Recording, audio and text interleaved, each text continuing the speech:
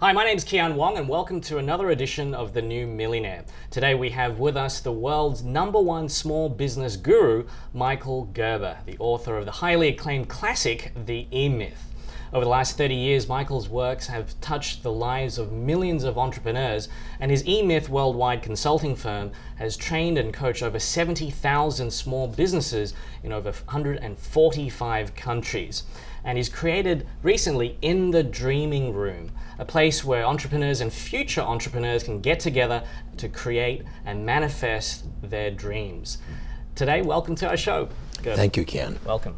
A pleasure. Now, can you share with us how you discovered your passion? Because this show is all about helping our viewers discover their passion. Share us your story.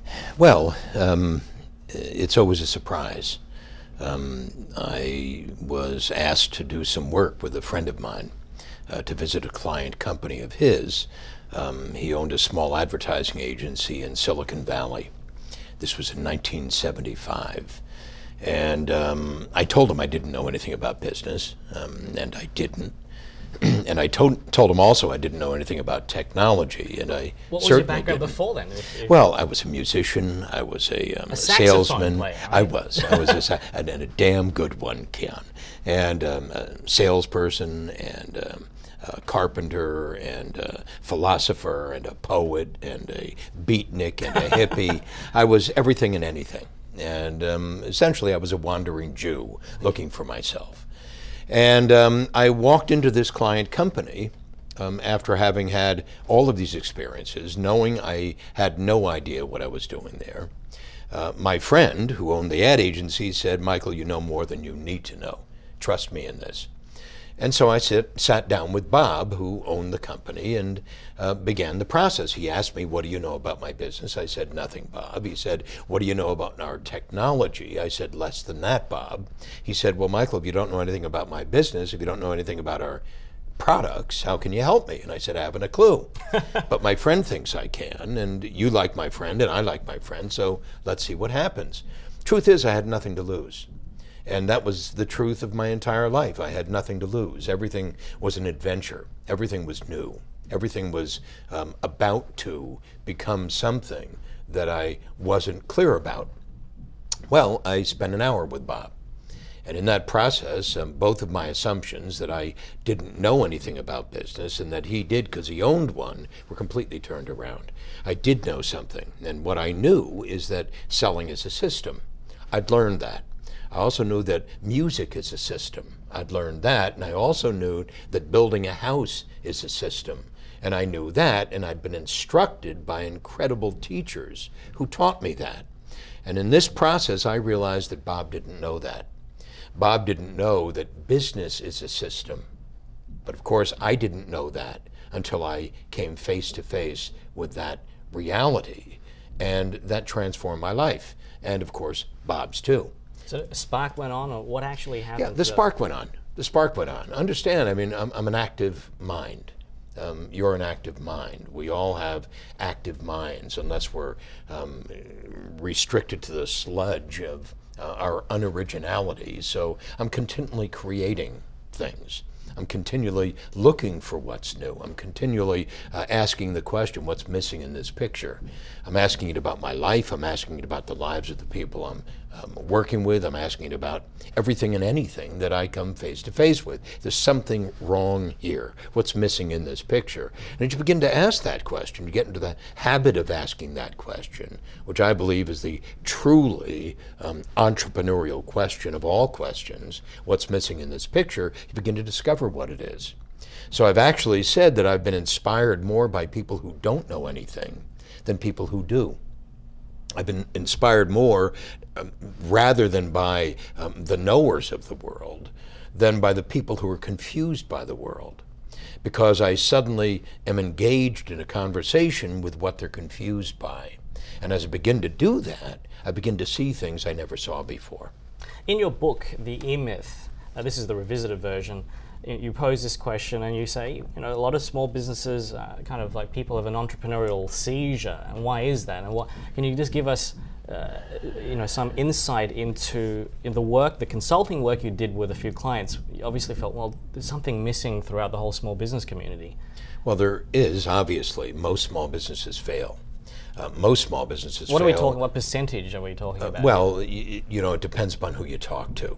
But essentially, at least you can say that at least 80% of all companies go out of business. And they go out of business before their 5th year. They're almost all out of business by their 10th year. So what's missing in this picture? And if they haven't gone out of business, they should have, because they're working too hard, getting too little, giving up their life for no dream at all other than becoming their own boss. So the whole idea was that they could become their own boss, and they're either working for somebody they can't stand or can't get a job, so they got to create a job and they become self-employed. So the vast majority of companies in the world are really jobs for the people who own them. Now, unfortunately, they're doing the wrong work. So they've never learned the difference between working in a company, in a business, doing the job, and working, as I say, as a true entrepreneur does, on the company, to invent a company that works without you, not because of you. Why did you choose to be a small business guru, so to speak? I mean, after helping that one person, and you know, you've been a saxophone player, you've been, you know, and all these different things. But we're just trying to get an understanding of how you said, oh, "This is it. This is exactly what I want to do. Save the small business community." So to speak. It's like a voice awakens inside of you. That's what I call the entrepreneur within, which is the subject of my latest book. It awakens. It either awakens or it doesn't.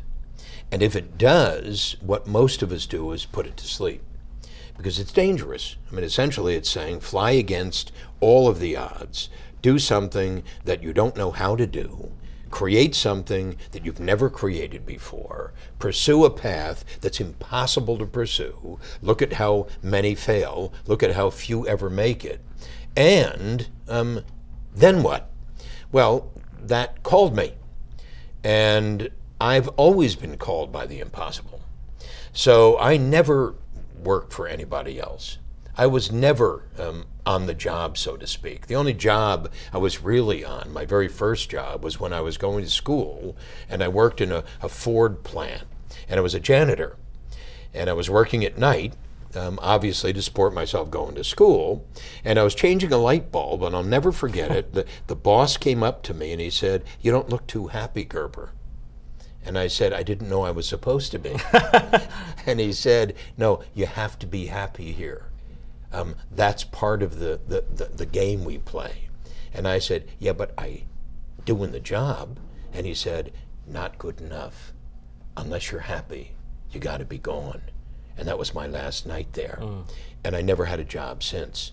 I've always worked for myself. I've always worked as an independent contractor. I've always worked out there on my own, all alone in the cruel, cruel world, trying to figure this stuff out. So you got to say that I was never bitten by a career. Never. You've really always been an entrepreneur at heart, haven't you? Well, I don't know if I've always been an entrepreneur. I would say that I was a technician suffering from an entrepreneurial seizure, like everybody else, until I started eMyth Worldwide. And in the case of eMyth, I truly, truly awakened the entrepreneur within me. The entrepreneur within me said, "This is what you're here to do. This is your calling."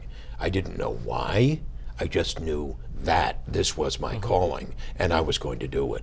Was that shortly after your first consulting gig with that Bob friend of yours? Oh yeah, shortly after Bob, there was a second consulting agreement, a third, a fourth, a fifth, and I began to see all of these companies that weren't working. I mean, essentially I was working with broken businesses. What I learned shortly after I created eMyth Worldwide, is that in fact was the business we were in. We're in the business of working with broken businesses. And the fact of the matter is all businesses are broken. All you have to do is walk into them, you can see it. This doesn't work, that doesn't work, he doesn't work, she doesn't work. Nobody knows where they're going. There is no dream, there is no vision. If they ever had one, it was to become my own boss, go out on my own and take home all the money. But there is no all the money, and there is no dream, and there is no satisfaction from it other than doing it, busy, busy, busy, busy. And as I began to realize that, I began to ask that question more and more and more and more. What's missing in this picture? And it was obvious to me that nobody else was asking that question. You got to understand, this is back in the 70s when nobody was interested in small business. No, it was mainly high Fortune 500 consulting work. Right. I mean, nobody was interested in small business. The guys that I talked to called my clients the walking wounded. In other words, nobody was interested. Nobody. And that probably is also what stimulated me.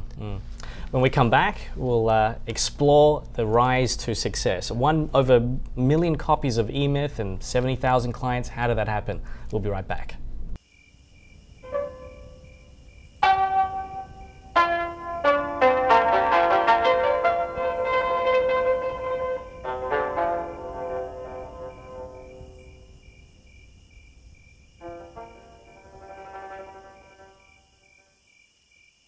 And welcome back to The New Millionaire. We're here with Michael Gerber, author of the E-Myth and founder of E-Myth Worldwide. Now, Michael, tell us about the journey from a few clients to this phenomenal success, acclaimed as the #1 small business guru. How did that happen? Well, it's been a long time. It's been 31 years. It didn't happen overnight, exactly. No, 31 years of dedication. I had a dream, I had a vision, I had a purpose, and I had a mission. My dream was to transform the state of small business worldwide, no mean feat. I had a vision which was to invent the McDonald's of small business consulting. In terms of the systems? Yes, the system. It had to be a system. It had to be a world-class system so I could do it with kids. In other words, I wanted to do it just like Ray Kroc did. I wanted to do it with kids at minimum wage, with absolutely no knowledge whatsoever of business, who I could teach my expert system to, who in turn then could bring that to any small business owner for less than the cost of a minimum wage employee. So the mission, the purpose, the vision, and the dream were very, very clear. And had that not been true, we never would have invented it. So understand, we had to invent the perfect system. And that's essentially what we invented. What's missing in every business? What's missing are all of the skills, the knowledge, the capability, and the understanding that's needed in order to create a world-class company. Give us an idea. Like, I have a small business, I'm a mom and pop, store selling burgers, whatever. Right. How would you go in? How would you actually go in, and would you help them systematize from marketing to management to hiring, and you document everything for them? Everything they do. Like, you had a template? Think about it as the franchise for McDonald's. You got to understand it was a hamburger stand. So it was the meanest of the mean businesses. You could buy a hamburger anywhere. You could buy a hamburger everywhere. You could buy French fries everywhere. You could buy a milkshake everywhere. So what in the world would lead Ray Kroc to believe that he could create the McDonald's that we know today? With over 35,000 stores, over 600 stores started last year in China. How in the world do you do that? Well, you take the ordinary, a business that's a commodity, and you turn it into a product. And then you productize the way that business works. Well, anybody can do that. You think about Starbucks. It's a commodity. It's coffee, it's tea. So what in the world did they do? They created a world-class business operating system, which is at the heart of the brand of Starbucks. And then you grow it. Because if you can't do that, you can't do that. If you can't create it in the first place to work, like the most successful small business in the world, which is what Ray Kroc called it, you'll never be able to scale it. So the first thing was that. The second thing is that. And once you see that, you can apply that to anybody. And so my job, I realized, was to become the Ray Kroc for every independent small business owner.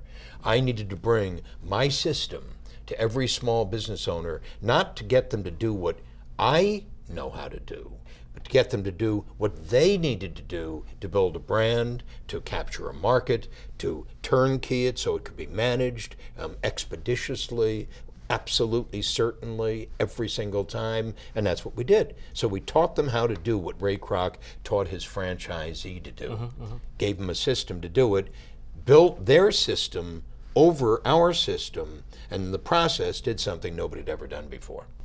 And in terms of the book itself, I mean, I've read this over 10 years ago, but this was written, the E-Myth was written back in 1985, was it? 1985. 85, and Yeah. how did this become such a phenomenon itself? Well, word of mouth. It's word of mouth, wasn't it? Word of mouth. You know, it was absolutely the most just handed out. I think I gave this to a way. few people myself. Yeah, word of mouth. People tell me that all the time. An accountant tells me I give the E-Myth away to all of my clients. An attorney tells me I give the E-Myth away to all of my clients. So after people keep on giving the book to their clients, and the client begins to give it to his brother-in-law, his sister-in-law, whomever and whatever, and it's word of mouth. And what they say every single time, and this is so amazing, this has occurred over 31 years, what they say every single time, it's the most important book I've ever read.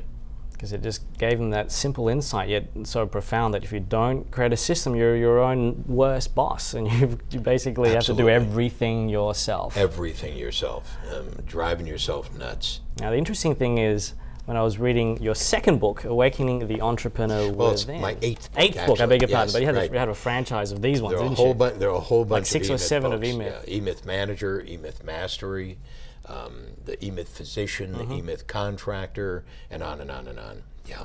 Now, when I was reading this book, it was great that you signed it for me. Thank you very much. The Awakening the Entrepreneur Within. I think it was the foreword or the preface where you said you kind of had a midlife crisis at age 69, and you had this conversation with your mother who helped inspire you to reinvent yourself. I mean, Well, before we get to this interesting story, let us take a short break. Okay. And we'll come back and hear In the Dreaming Room project and this new book. We'll be right back.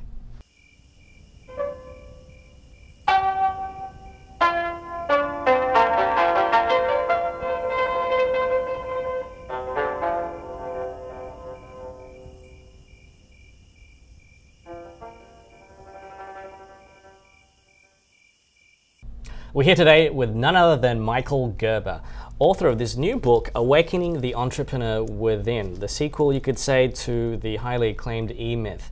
Now, you mention in this book, a business without a dream is like a life without a purpose. And you had a new dream, a new vision just recently. Tell us about that process that you went through. Well, I decided after a long, long time that it was time for me to get out of my company, E-Myth. In order for it to go and grow and do the things it needed to do. So I brought a CEO in. CEO then turned around and brought a new executive team in, and they turned about the task of growing E-Myth worldwide beyond where we'd already done it. So there I was. I'm suddenly free to be the chairman of the board. I'm spending 3 hours a month rather than 3 hours every hour working on the company. And that big question, now what? Were you thinking semi-retirement or? No. It was never semi-retirement. This is about 3 years ago. Yeah. You were 69. Yeah. I'm now 73. I was 69. Wow. It was 2004. And no, I'd never thought of semi-retirement. It's just, now what? Mm-hmm. And I was writing a new book. I was speaking around the world. I was doing things that anybody would love just to do. Mm-hmm. But it wasn't enough, because I didn't really feel, and I still don't feel, that I'd actually done what I set out to do that long ago when I started E-Myth Worldwide. I needed to do it, and I didn't know what was missing to do that. And so you're with your mother, who's 96 at the yeah, time. I was sitting with my mom, who's just recently passed away. And I was describing this terrible bewilderment I was in, and she looked at me with this greatest smile, which my mother had. And she said, Michael, I've never known anybody more creative than you. What you don't know is you're about to discover something new. And that's what's driving you crazy, because you haven't captured it yet. And it just struck me. It just struck me that it's not about anything that I've done. It's about something I'm about to do. Mm. And I was having a conversation with my brother-in-law, who happened to be Martin Sklar. Marty Sklar is the executive vice chairman of Disney Imagineering. So Marty worked with Walt Disney all of his business career. And Marty's been present at every new park that Disney opened. And Marty told me a story about Walt, and it had to do with this whole subject of dreaming. And I said to myself, that's what I got to do. So it's just like you never know when it's going to happen. You understand? You're in a conversation, you're sitting here talking to somebody, and suddenly something comes and it moves you. You've been helping small businesses for the last 30 years. All these years, but a dream was missing. And I realized that was the greatest single missing piece in all of our client companies. Understand, we could fix them. We could help them to go from broken to whole and whole to successful. But they never went beyond that. They never really went truly someplace that I could imagine them going. It was my major disappointment all my life. The disappointment was I couldn't get my clients to be as excited about their business as I was about mine, and frankly as I was about theirs. They weren't clear about their vision. They never had a dream. They never had a dream. Understand, if your dream is to get rid of the job and get rid of the boss, that's not a dream. You understand? A lot of people know what they don't want. They know what they don't want. What they want is to become their own boss, go out on their own, to do their own thing, et cetera, and so forth. But that's the limit to the clarity of it. And understand, Walt Disney never would have created Disney if that's what he was thinking about. And Ray Kroc never would have created McDonald's if that's what he was thinking about. And I never would have created eMyth Worldwide if that's what I was thinking about. So the real question is, so what do you want? And I realized I had to create something to enable people to awaken that spirit of entrepreneurship inside of them, and that's the Dreaming Room. Tell us a bit more about the Dreaming. It's coming up actually this weekend. I'm so glad I'm able to participate. It's like a workshop. How would you describe can call it anything you want. It's really an entrepreneur incubator. It's not the incubator for the business. It's the incubator for the entrepreneur, because you got to understand, to me, the entrepreneur is asleep in everybody. But I believe we're all born with an entrepreneur. We're born to create. Born to create. We're born to create. We're born in the image of God. We're born to create. We're born to create heaven on earth. We're born to create a stunningly new and exciting world. We're here to create things. And the question then is, we're measured by what we create. And so to me, if we create something that has no meaning, simply consumes us, gives us a job every day, well, that's about the meanest thing we could ever create. There's something more.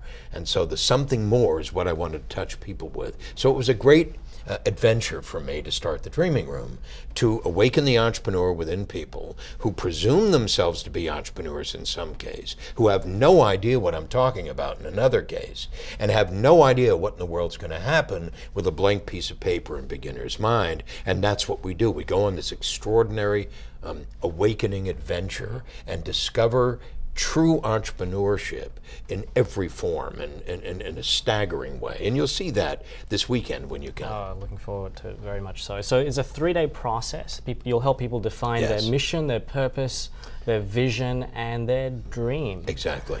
So we'll actually have a website down the bottom. You can check out the website and get more information about this in the Dreaming Room workshop, facilitated by Michael Gerber. And this is really the pilot year, isn't it? Next year you'll be teaching other trainers and so on and so forth to expand this worldwide. So if you want to experience this live with Michael Gerber, please check out the information on our website, and you can go from there. So anyway, Michael, this is the beginning of a new incredible journey, and if you can inspire a new generation of new entrepreneurs who can define their purpose and passion, you can change the world. It will change the world. And that's very exciting. Thank you. Thank you for joining us today. Thank you, Ken. Look forward to come back again. You promise? Yes. Okay, absolutely. Absolutely. Terrific. That's all for another edition of The New Millionaire. Thanks for watching. Take care. We'll see you soon.